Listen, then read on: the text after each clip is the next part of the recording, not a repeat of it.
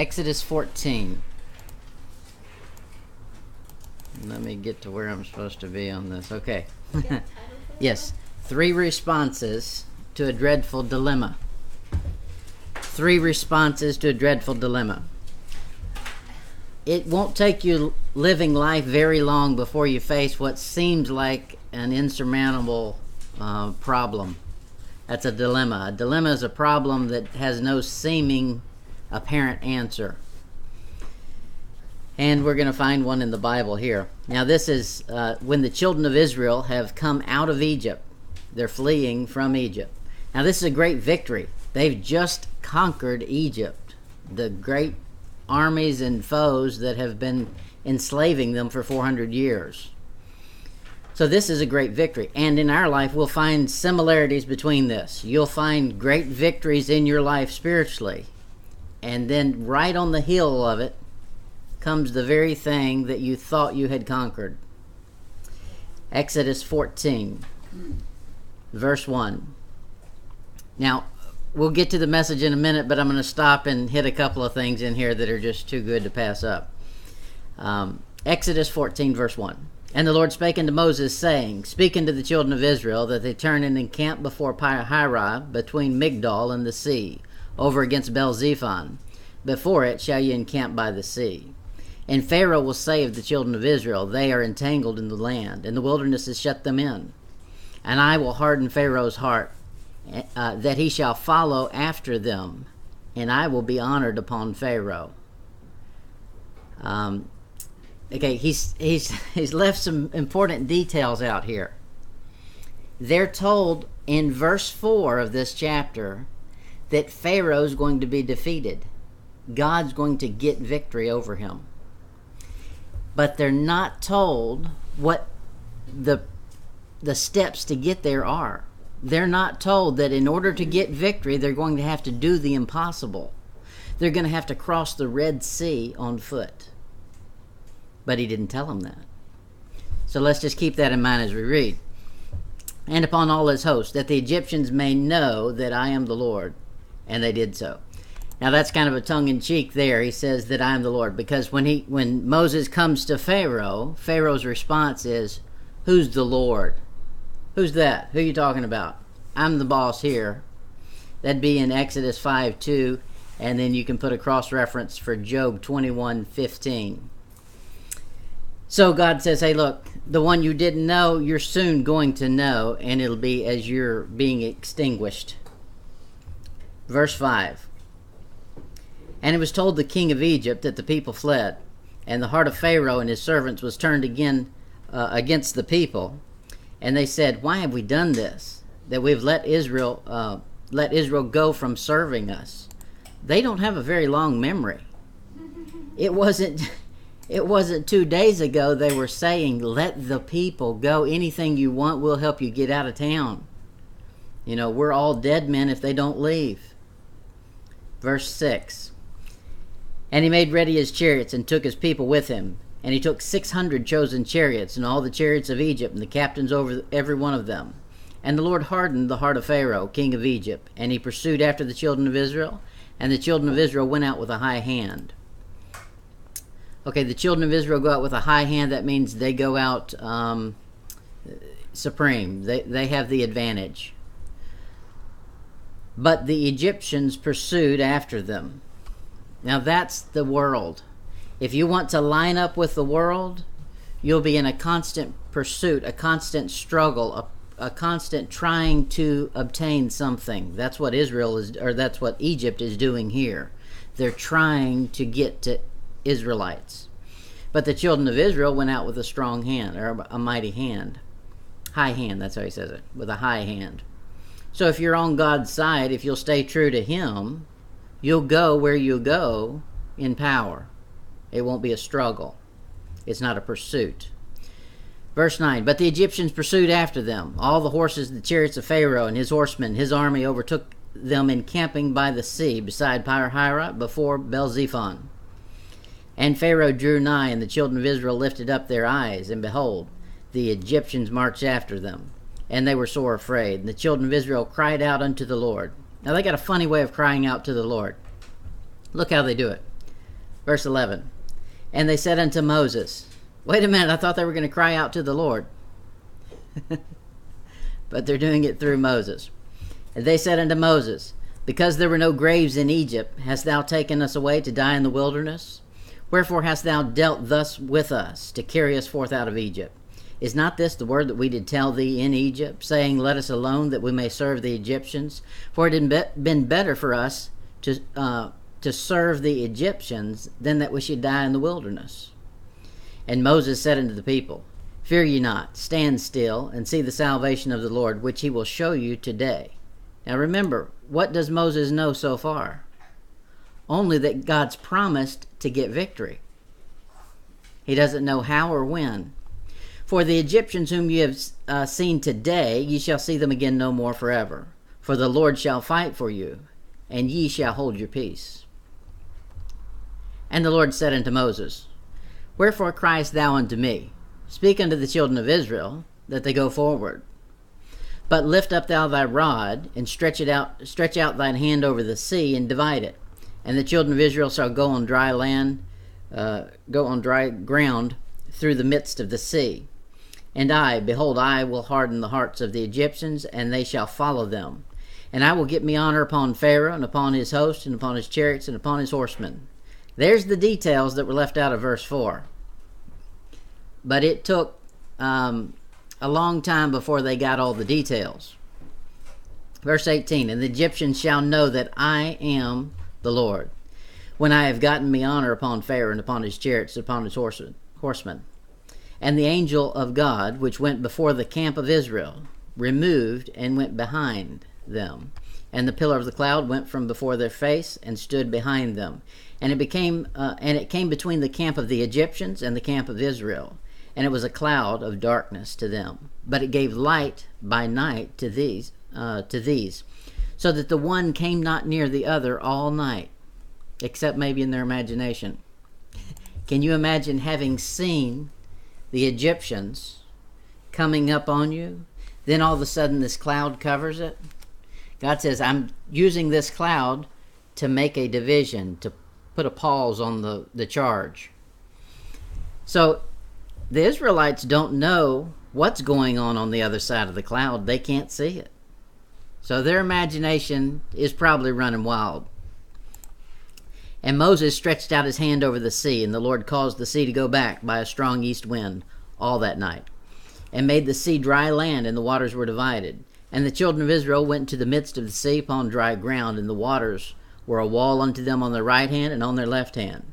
And the Egyptians pursued, and went in after them in the midst of the sea, even all Pharaoh's horses and his chariots and his horsemen. And then you can continue reading, but that's where they get their demise. He closes up the ocean or the sea, and they die there. So we'll look at something that happens in here. The children of Israel they're going between two mountain ranges. At the end of this mountain range is the sea, the Red Sea. So they are trapped. They're trapped the only way to get out is go through the sea or fight the Egyptians. So in their mind, they've been led into a trap. Here's what happens when they realize there's a dilemma. We're going to be killed. We did all this preparation. We did all of this work to get here. And now it's for naught. It's for nothing. There's 3 responses that'll happen. And we have the same 3 responses when life hands you what seems to be the impossible. Exodus 14, verse 11 and 12. The first response is an accusation. And they said unto Moses, because there were no graves in Egypt, hast thou taken us away to die in the wilderness? Well, there were graves in Egypt. Matter of fact, 400 years worth of them. They meant their graves weren't there, because they hadn't died yet. Wherefore hast thou dealt thus with us, to carry us forth out of Egypt? Is not this the word that we did tell thee in Egypt, saying, let us alone, that we may serve the Egyptians? For it had been better for us to serve the Egyptians than that we should die in the wilderness. So their first response is an accusation. Accusations come in different forms. This one, we'll look at one accusation is an ill intent, is the bad motive. Okay, so they're going to accuse Moses of having a bad motive. This is nothing new. It started in Genesis. The trap the serpent set was to blame God for having a bad motive for his restriction on the tree. In Genesis 3:5, he says, "For God doth know that in the day ye eat thereof, your eyes shall be opened, and ye shall be as gods, knowing good and evil." How does he know what God knows or doesn't know? But he's assuming the sale, and she bought right in. Said, "I know what God knows, and let me tell you what he didn't tell you that he knows." That's like me saying, "I'm going to tell you what's in Kim's mind over here." I don't know that. Food Network. Yeah, there you go. You're right on it. Look at 2 Chronicles chapter 32. 2 Chronicles 32, verse 15.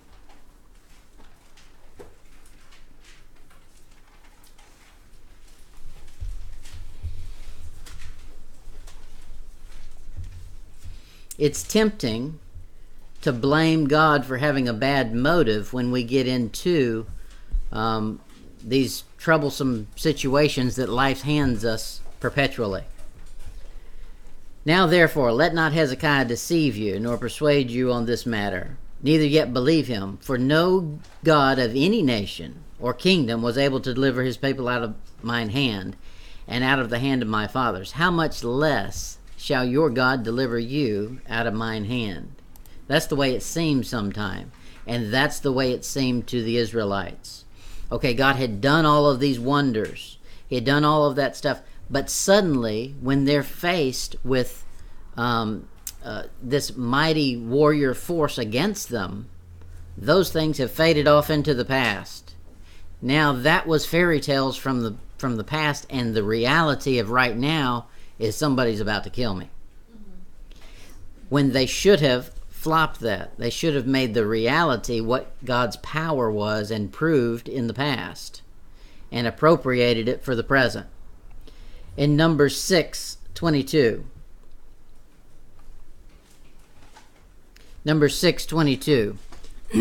Here's the way God thinks from his own lips. This is the way, this is what God's true motives are. Numbers 6, verse 22 to 26. "So when your heart or someone else tells you God has a bad motive, turn here and you can get God's words on what his mind is." Numbers 6, verse 22. "And the Lord spake unto Moses, saying, Speak unto Aaron and his sons, saying, On this wise shall you bless the children of Israel, saying unto them." Okay, so God, the Lord, has said, here's what I want you to let the people know from me. Here's what they need to know. "The Lord bless thee and keep thee. The Lord make his face to shine upon thee and be gracious unto thee. The Lord lift up his countenance upon thee and give thee peace." There's nothing bad about those motives, is there? That's God's heart. That's what he wants for every individual. Now, it's tempting to say we've seen how severe his punishment can be. No duh, but just stay away from it. Don't touch the tree of the knowledge of good and evil. And then you get this. That's the other extreme. God is an extremist. He's also a terrorist. He's supposed to put his terror in you so you'll stay away from evil.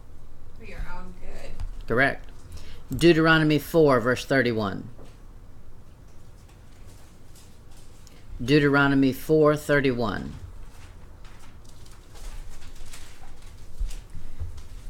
It says, "For the Lord thy God is a merciful God. He will not forsake thee, neither destroy thee, nor forget the covenant of thy fathers, which he sware unto them." God is not out to forsake or destroy you.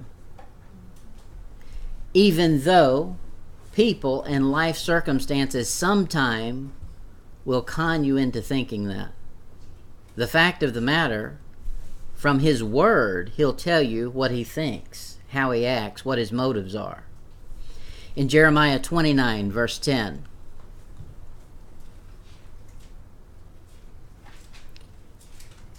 Here's even after he has punished a man.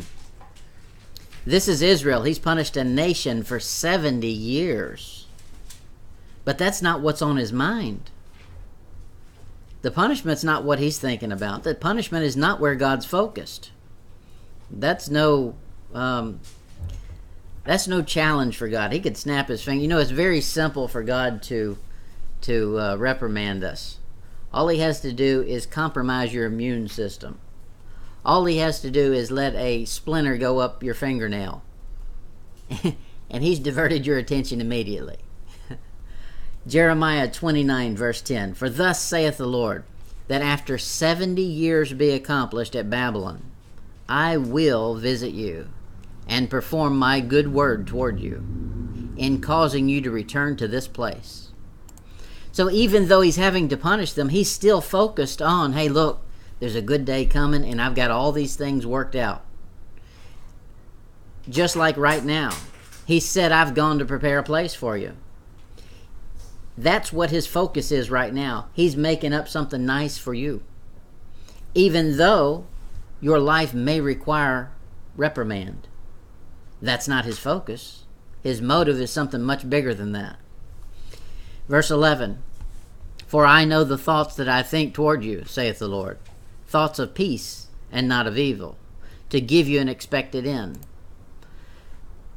Now, that's a famous verse, and it's a good verse. But don't pull it away from the context. The context of that verse is 70 years of punishment in Babylon. So even though you may have to endure some punishment and some reprimand from God, know that that's not where his mind is. He's not dwelling on punishment that has to be given.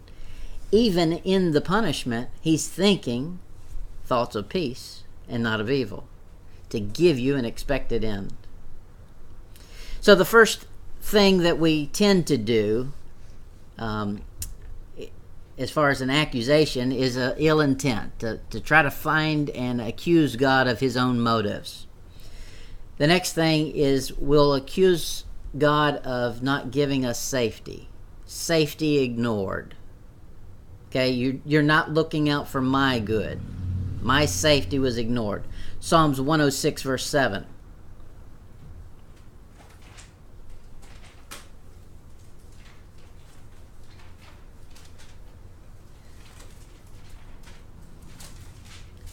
Psalms 106, verse 7.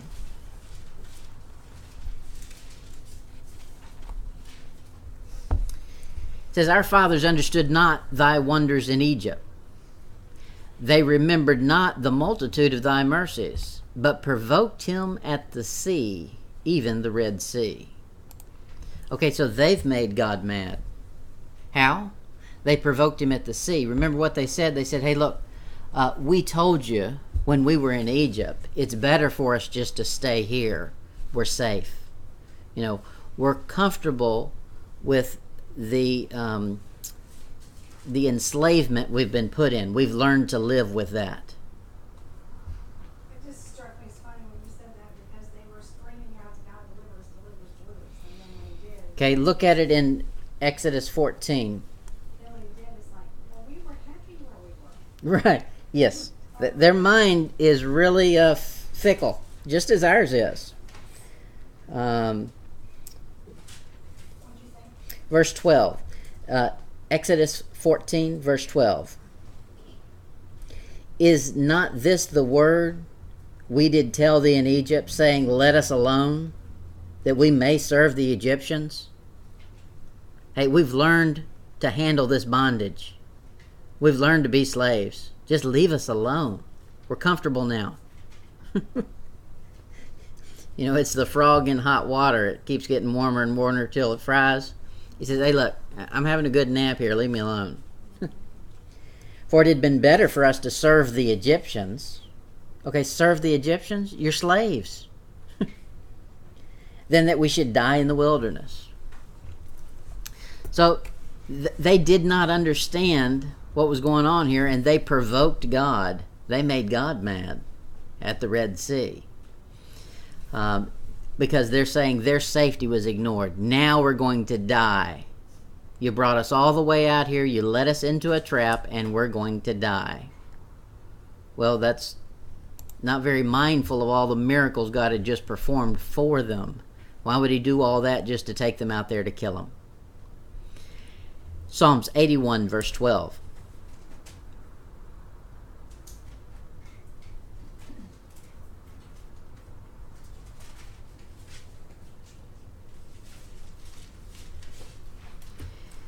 Now this is a recounting the history of Israel. This is not at the Red Sea. This is talking about later on in their history, but it tells you the way they think. Psalms 81, verse 12. This is God talking. So I gave them up to their own heart's lust, and they walked in their own counsel. That is, they decided what was right and what was wrong. They didn't want to hear what God had to say. They had better ideas. Verse 13. Oh, that my people had hearkened unto me, and Israel had walked in my ways. I should soon have subdued their enemies, and turned my hand against their adversaries. That's many times our problem. We don't wait long enough. Right around the corner, it's always the fiercest fight before God gives the victory. Egypt now, not only just enslaving them, now all the forces are ready to kill them. They're used to being told to do something. But hey, they got to live in the Taj Mahal. They did. Pison and Ramses were called trophy cities, treasure cities that Pharaoh wanted to build. So they were living in the best of the best. And Goshen. Those are all treasure cities. Those are the richest, posh population. They had the best of the land. Remember, they got the best of the land when Joseph brought them in. So, really, they did have some good things as far as the world is concerned. But now, all of a sudden, they're out there. The enemy is facing them, about to destroy them. And God says, hey, look, don't provoke me now, because right now is when I'm ready to subdue your enemies. So we've got to focus right. We've got to focus where it should be. Look at Psalms chapter 78.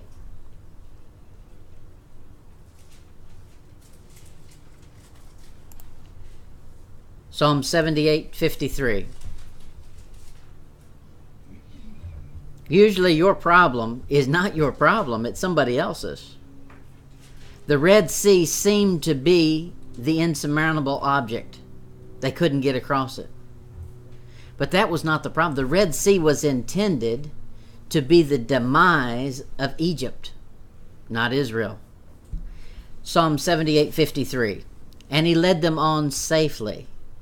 So they feared not, but the sea overwhelmed their enemies.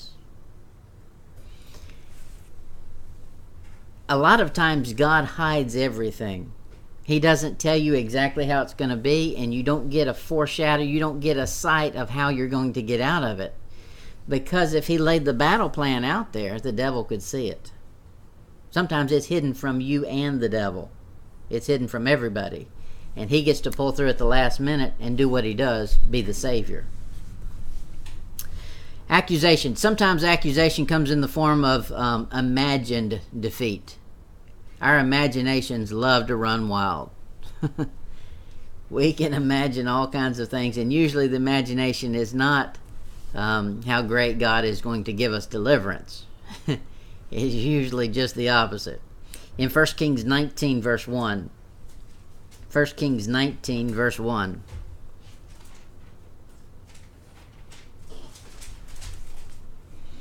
Everybody faces the same problem. Even one of the greatest prophets in the Bible is not immune to this. 1 Kings 19:1. This comes right on the heels of Elijah killing the prophets of Baal. That's a major feat there. That's a spiritual victory if you've ever seen one. Chapter 19, verse 1 to 4. And Ahab told Jezebel all that Elijah had done. and withal how he had slain all the prophets with the sword. And Jezebel sent a messenger unto Elijah, saying, So let the gods do to me, and more also, if I make not thy life as the life of one of them by tomorrow about this time. She said, Hey, buddy, you killed my guys? So help me if I don't tomorrow at this time make you just as dead as them. Now, wait a minute. He just killed 400 prophets of Baal, and he's scared of one woman? But he is. Let's read it. Verse 3. And when he saw that, he arose and went for his life. He said, if I don't move, if I don't get out of here, if I don't run from this woman, I'm going to be dead. So to save my life, I'm going to run. Now remember that phrase, because this is what happens if you're not thinking right. When you're not thinking right, you contradict your own self. He's doing this here to save his life. Okay, now we'll keep reading. And came to Beersheba, which belongeth to Judah, and left his servant there. But he himself went a day's journey into the wilderness, and came and sat down under a juniper tree. Juniper tree, that's a good study for you. Find out about the juniper tree. And he requested for himself that he might die. Well, wait a minute. If you want to die, why don't you just stay there? Jezebel's going to finish the job. Yeah. He was fleeing to live, and now he tells God, kill him. Which is it? Make up your mind, buddy. And said, it is enough now. O Lord, take away my life, for I am not better than my fathers. He's imagined the defeat of himself. He's imagined that Jezebel can win. He wasn't imagining that a few days earlier when he had when he killed 400 prophets of Baal. Slew, that's the word. 1 Kings 19:14. And he said, this is what happens. He's justifying himself. He wants God to kill him, but he wants God to know what a great person he was before he does it. And he said, I have been very jealous for the Lord God of hosts, because the children of Israel have forsaken thy covenant, and thrown down thine altars, and slain thy prophets with the sword. And I, even I only, am left, and they seek my life to take it away. Okay, well, he's seeking to take his own life away. He was just a few seconds ago begging God to take it. Kill me. Get me out of here. He says, I'm the only one left. That's the normal thing that happens. We accuse God of leaving us alone. It's all on us. We're alone. It's all our responsibility to take care of this. And it's not. Look at Genesis 50, verse 20.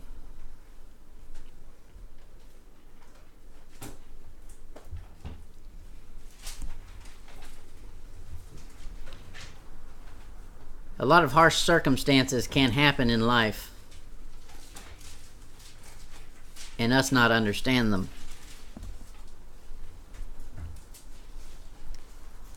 This is Joseph. Now we know the life of Joseph. He's had it rough. I dare say none of us have had the Joseph experience. This is after his brothers get back to Egypt, and it's a happy powwow. Verse 20. But as for you, ye thought evil against me. A lot of times your circumstances are a result of someone intending to do you harm. But there's somebody bigger than any human or circumstance. It's God. And no harm can come when God says there can't be any harm. But God meant it unto good, to bring to pass as it is this day, to save much people alive. Your circumstances will turn out right if God's in control.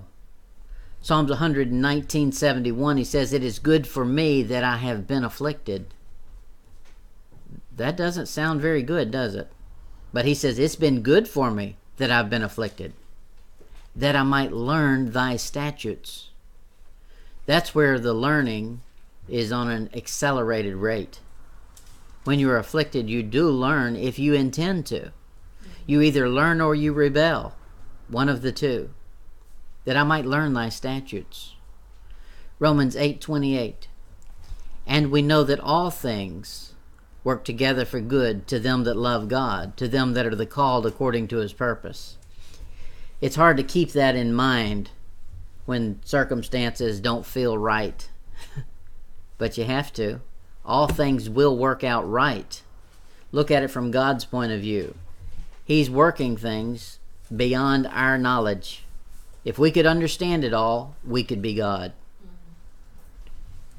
We don't have that much brain power.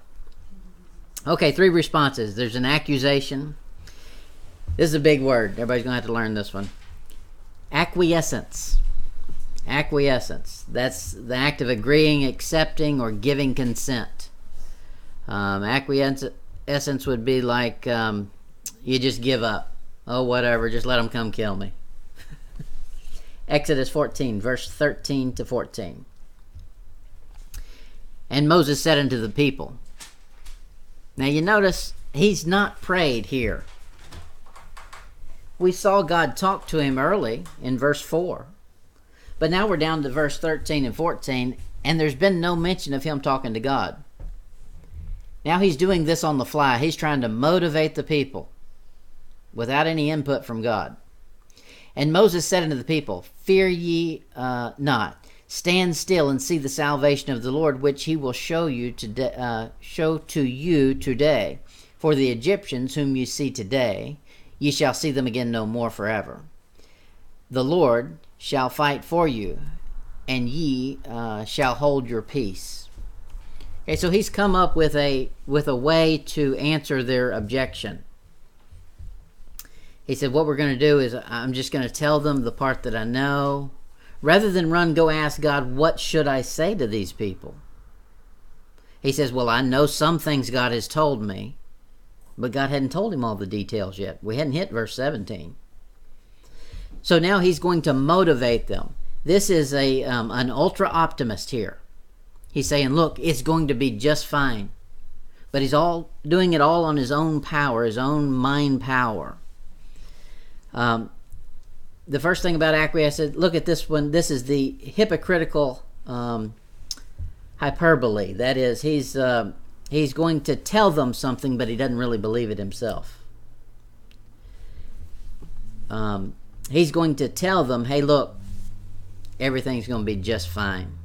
And it won't be long. He'll be in there doing the very thing these people have been doing to him. He'll be on his knees asking God, how in the world are we going to get out of here? You've got to do something.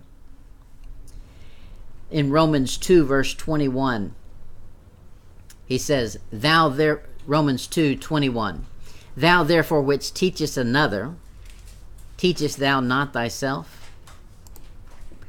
When you go to give somebody some advice, it's best to do it humbly and do it with a finger pointed right back at yourself as you do it. If you're going to teach another, you better be teaching yourself prior or at the same time. Thou that preachest a man should not steal, dost thou steal? Thou that sayest a man should not commit adultery, dost thou commit adultery? Thou that abhorrest idols, dost thou commit sacrilege? Thou that makest thy boast of the law, through breaking the law, dishonoreth God. So you have to be careful when you give advice, that the advice you're giving, you've heeded yourself. Moses here is talking on the fly. He says, look, I got to tell them something. We're going to have a mutiny, and we're not even in the water yet. 2 Timothy 3:5. 2 Timothy 3:5. This is man's motivational tactics. This is what God thinks of them. 2 Timothy 3:5. Having a form of godliness, but denying the power thereof. From such turn away. You know, God has promised that his word won't return void. Man's spiritual sounding words he says here, are just a form of godliness, but they have no power. The only thing with power is the one who created the universe with just a word. His word has power. Isaiah 29:13, he says, wherefore the Lord says, for as much as this people draw near me with their mouth, and their lips do honor me, but have removed their heart far from me, and their fear toward me is taught by the precepts of men. He said, this is what happens.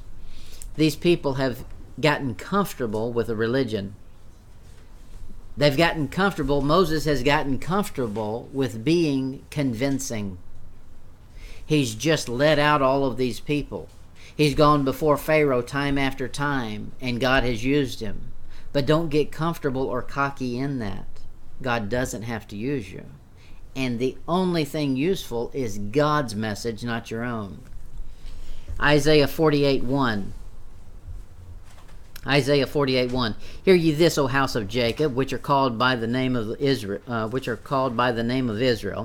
and are come forth out of the waters of Judah, which swear by the name of the Lord, and make mention of the God of Israel. Those are all good things. You want to do those, but not in truth, nor in righteousness. It's easy to talk good. It's easy to put on the act. But if it's not from the heart, it does you no good, nor your hearers, anybody who hears you.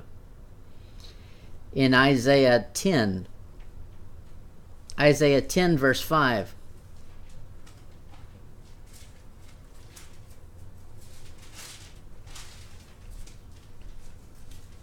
Isaiah 10:5. O Assyrian, the rod of mine anger, and the staff in their hand is mine indignation.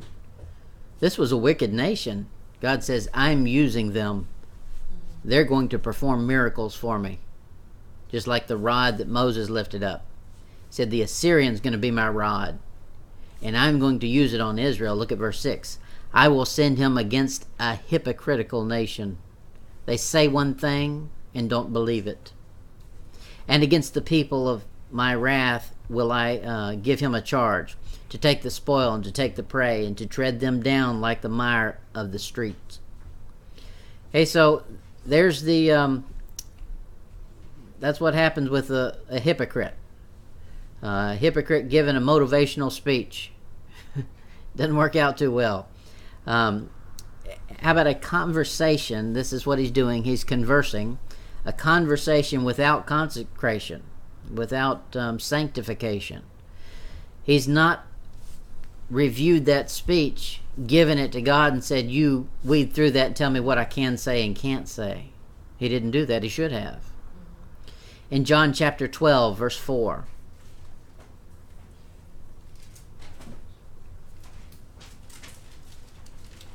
It's easy to speak spiritual and seem right on.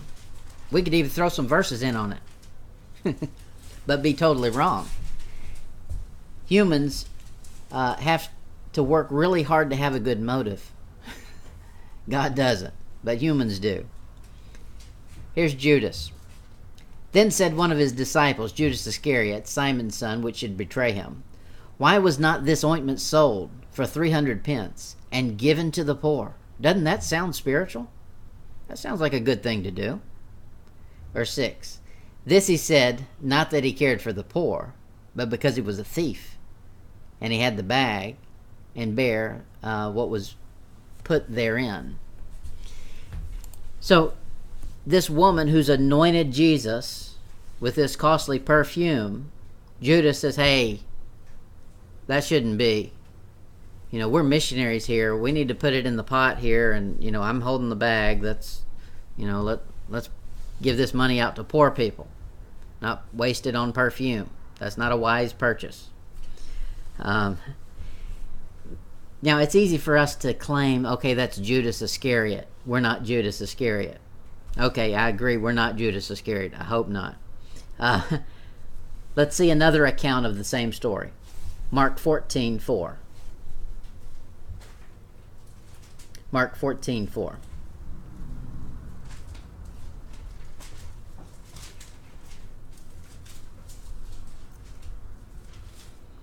And there were some that had indignation. Some, that means more than one, that had indignation within themselves. That's a group. And said, why was this waste of ointment made? So Judas was not the only one with the same mindset. Although Judas was the one that betrayed Christ, the Antichrist epitomized or pictured, even though that was Judas, there was others that were in the same boat. We have to be careful, or we'll be in the same boat. So make sure your conversation has been filtered through Jesus Christ. Find out what you can say and can't say, no matter how spiritual you think it sounds. Amen. Exodus 14, verse 19 to 20. I'm going to show you something that's subtle in here. Exodus 14, verse 19 to 20. It says, and the angel of God, which went before the camp of Israel. What does that mean? That means, you remember the cloud and the pillar of fire? It was to move. It was moving. They should have been moving.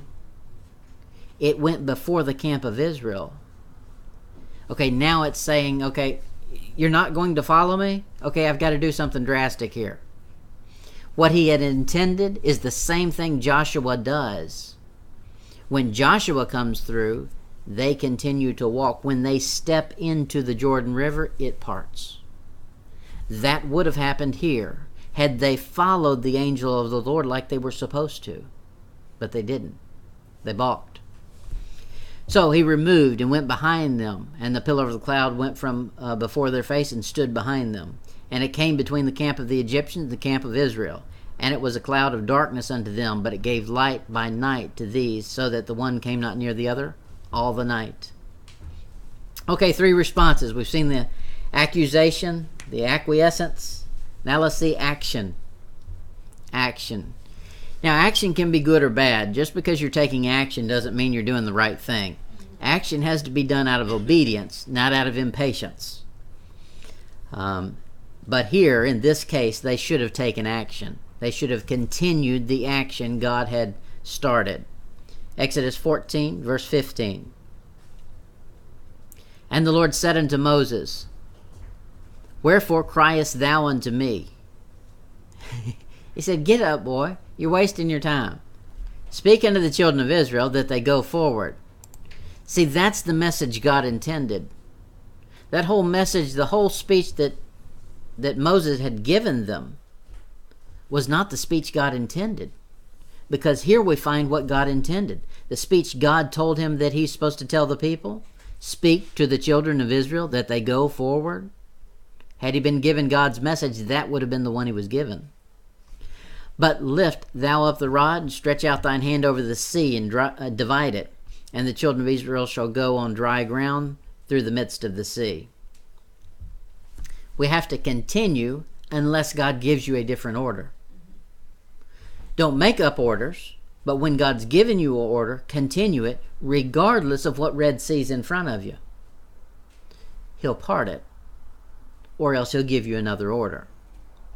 Romans 2, verse 7. Romans 2, verse 7. It says, to them who by patient continuance. That's a tough part right there. Patient, be patient, and keep on. Patient continuance in well-doing. Seek for glory and honor and immortality, eternal life. Part of this Christian life is being patient and doing what you're supposed to do continually, regardless of what seems to be changing circumstances constantly. 2 Thessalonians 3:13. 2 Thessalonians 3:13. This is a short verse, but a good one. But ye brethren, be not weary in well-doing. Don't look for a way to change things. Just continue doing well. Otherwise, you've become a servant to circumstance. Colossians 1, verse 21. Colossians 1, verse 21. And you that were sometimes alienated and enemies in your minds by wicked works. There are some actions you can take that are the wrong actions. That'll make you the enemy of God. By wicked works. Yet now hath he reconciled. Okay, so now you're saved. In the body of his flesh through death, to present you holy and unblameable and unreprovable in his sight. Okay, who here is unblameable? Cannot be blamed for anything. Unreprovable in God's sight. Not man's sight. In God's sight.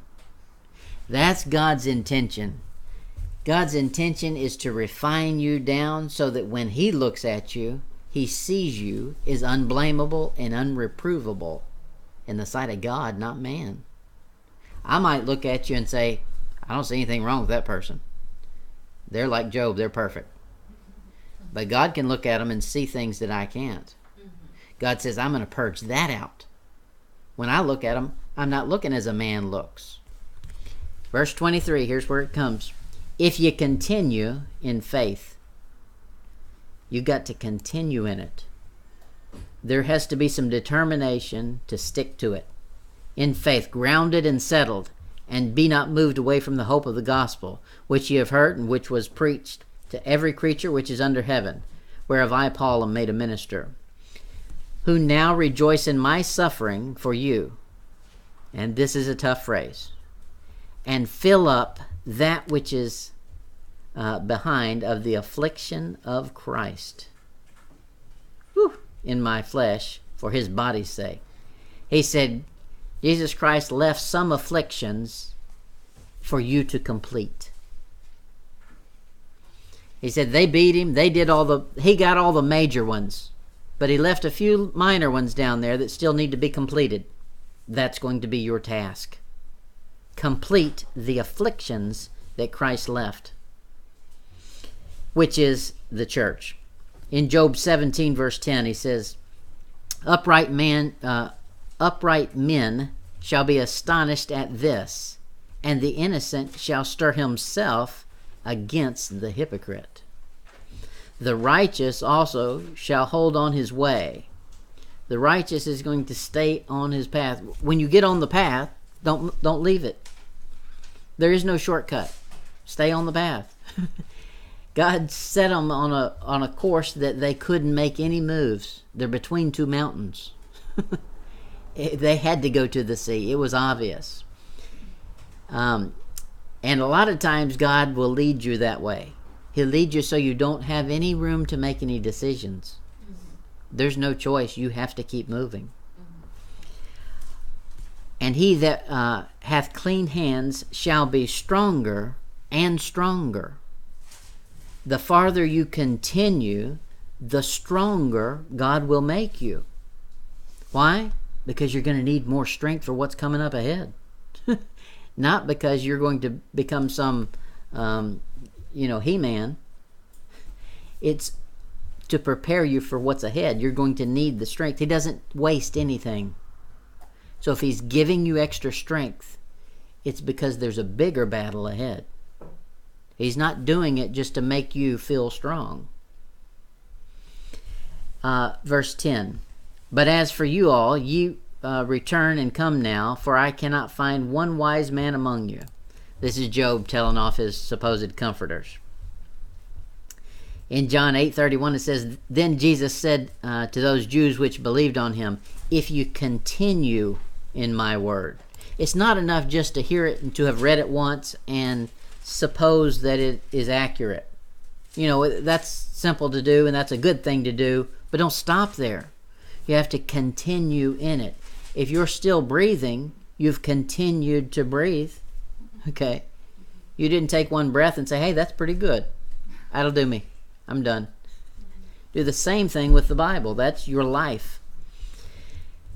Then are you my disciples indeed, and ye shall know the truth, and the truth shall make you free. What's the truth? It's my word.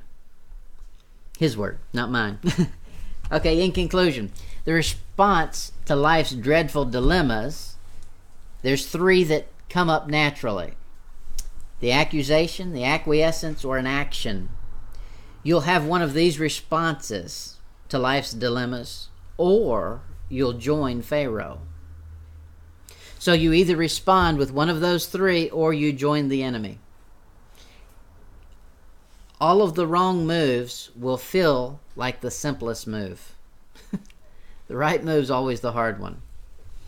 In Mark 4, verse 3, Jesus is going to give us an example of somebody who makes all three of these choices and in the possibility of joining Pharaoh. Mark 4, verse 3.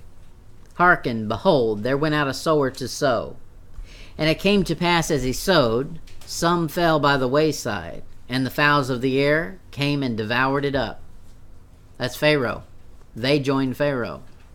The fowls of the air, they joined the wicked. That's somebody who joined Pharaoh's team. Verse 5. And some fell on stony ground, where it had not much earth, and immediately sprang up, because it had no depth of earth. But when the sun was up, it was scorched, and because it had no root, it withered away. There's the people who accuse. They come up and they've got plenty to say, and they wither away. You know, the accuser doesn't get any comfort from it. He's just accusing. It's not like it's benefiting him. It doesn't change the circumstance. Verse 7, and some fell among thorns, and the thorns grew up and choked it, and it yielded no fruit. There's the acquiescence. They give up. The thorns conquer it.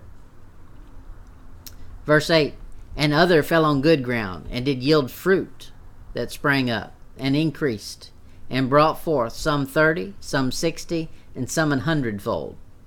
All right, that seed took action. It bore fruit repeatedly. And he said unto them, he that hath ears, let him hear. That's what God intends. Now, there's the choices that can be made. And you'll make those many times over in your life.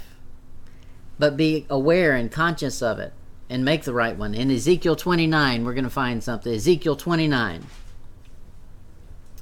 Now, we learned Wednesday about the number 5. We'll see it again here. Ezekiel 29. Pharaoh is never good. Egypt in the Bible is not a good place.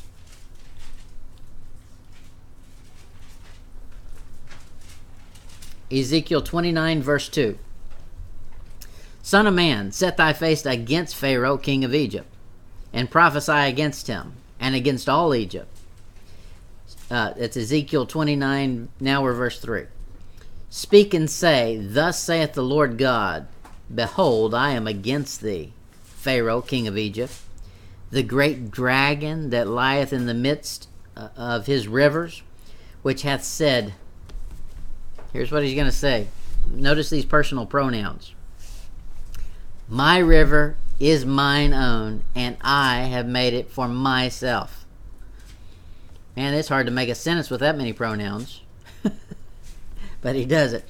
Now, he does that how many times? How many personal pronouns are in that? 1, 2, 3, 4. My river is mine own, and I have made it for myself. This is satanic. It's a dragon, and it's connected with the king of Pharaoh, or king of Egypt, Pharaoh. Watch God's response to it. God says, okay, you like personal pronouns? Let me give you some personal pronouns. Verse 4. But I, 1, will put hooks in thy jaw, and I, 2, will cause the fish of thy rivers to stick unto thy scales, and I, number 3, will bring thee up out of the midst of the rivers, and all the fish of thy rivers shall stick unto thy scales. And I, number 4, will leave thee thrown into the wilderness, thee and all the fishes of thy rivers. Thou shalt fall upon the open fields, and thou shalt not be brought together, nor gathered. Number 5, I have given thee for meat to the beasts of the field and to the fowls of heaven. That's Egypt. That's Pharaoh. That's their demise. God's already declared it, just like he did with Moses. He said, don't worry about it. I've cooked this whole thing up so I can get them all together. I got the whole army now. I'm going to destroy them all with one whack. I'm going to drown them all at once. So when life's problems seem to be insurmountable, remember, maybe God's just putting them all in the same place so he can destroy them at once. There he's declared 5 times. 5's the number of death. That means it's over with. He said of Pharaoh, he'll be no more. You're not going to see him anymore. All right, so that's our message for today. Let's pray and keep that in mind as we go throughout our week. Guess what? We probably got dreadful dilemmas coming. Most of us have already seen some. If you're young enough to have not seen any, then pat yourself on the back, but it won't last long. All right, let's pray. Heavenly Father, thank you for your word. Thank you that you've given us some insight into life, and that we know we can depend on you, and that you have our best interest at heart, and that we can depend on the fact that you are greater than any of our perceived enemies.